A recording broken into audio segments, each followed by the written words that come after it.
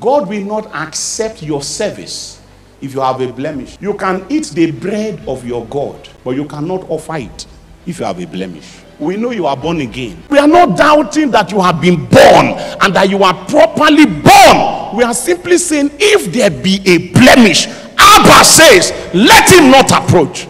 God will do for you, but you can't do for God. And there are some of you that have desired to serve God, and you bump into a roadblock. You are not aware that the roadblock you are bumping into, the Lord himself instituted it, because they have checked you in the realm and they said, this one, let him not approach. The place itself is holy. You can't be an unholy person stepping into this place, and until you are ready to walk the walk, because God is going to sit some of you down and they will write a list for you. It's not so that you can go to heaven, it is that you might approach.